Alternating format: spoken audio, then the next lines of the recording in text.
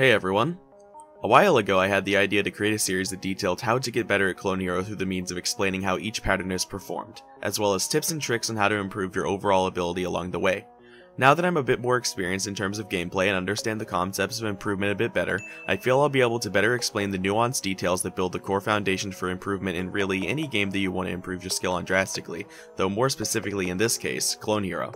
This isn't going to be your standard to hit a descending triplet tap like this tutorial series. Instead, I'm going to give you the formula to work out yourself instead of handing you the solution.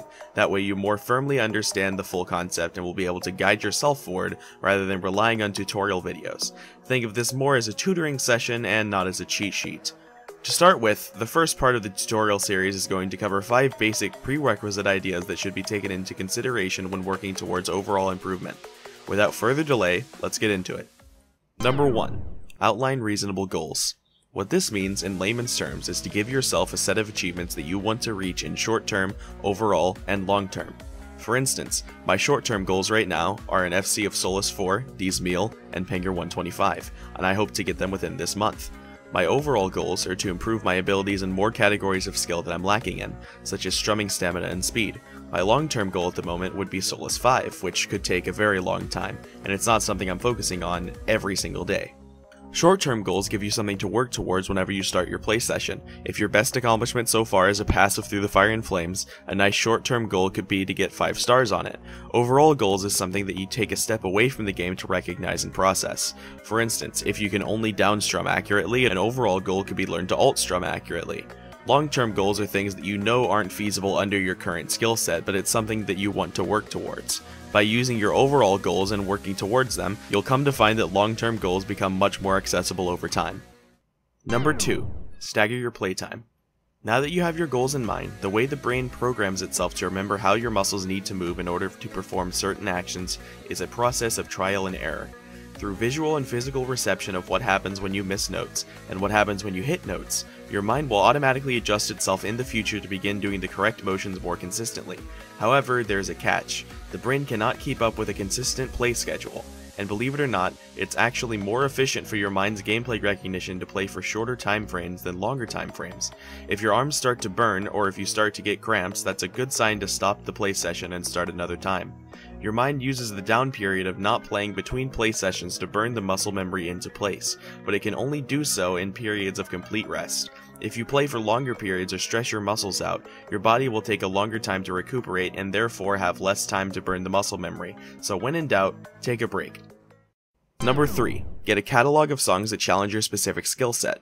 Luckily for you, you're playing in 2019, a time where there's a multitude of different songs out there that can challenge your current skill levels on a game that allows you to slow down or speed up songs that are either too easy or too tricky for you. I'll give you a couple examples. If your overall goal is to improve your strumming stamina, use Chorus, find a link in the description, to download some strummy songs, such as Rewind by Leprous, The Holy Mountain by Slice the Cake, The Violation by Flesh God Apocalypse, or Pillars of Mercy by Absu, the list goes on.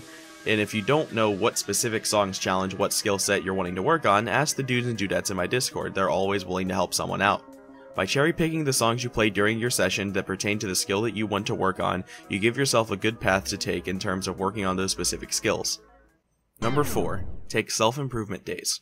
Not every single day has to be a grind day, and you don't have to work on your next big FC all of the time. On the days you're not working on those accomplishments, you can either play songs in your skill range to relax, or take a self-improvement day. As outlined before, having a catalog of songs that challenge your current skill set is a great place to begin. For instance, I recently took a day to work on strumming stamina and speed. During the entire play session, I would bounce between playing runs of The Way It Ends on 140% speed, or tapping speed-intensive sections, then taking small rests between to regain stamina and restarting. Not a lot of players do this sort of thing, and it's why people fall into plateaus and stop improving for extended periods of time. The thing to note about self-improvement days is that it's less about the time frame that you're playing in, and more about the level of challenge that you're giving yourself. If something you want to play is blatantly beyond your reach, it's more smart to play something that's just barely out of your reach. For instance, don't start off by trying to play Solus 4 as someone who can't pass through the Fire and Flames. Try passing through the Fire and Flames again and again until you get it. Number 5. Avoid cheese. This one is less self-explanatory. Clone Hero is a very loose engine in terms of input reception. You can press an infinite amount of random buttons between 2 hopos and still hit the hopo afterwards with no worry. The thing is, spamming does not improve any skill set that's worthwhile. If you don't understand a method for a specific section, smacking as many buttons as you can to cheese an FC will not personally grow your skill set. In fact, it hinders many of the accuracy-based functions of higher tier play.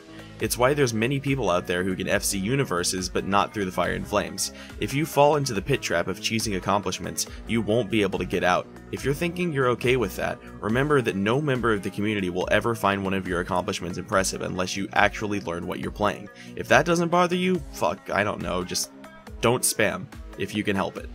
I think that's all I'll cover for this specific video. It's a good resource for the very basics of improvement in this game, and before you learn 500 different types of tapping methods, these core ideas need to be understood. Hope you enjoyed this specific video, and if you want me to make more like this, leave a like. For now, have a day. Yeah, I don't know either. Subscribe!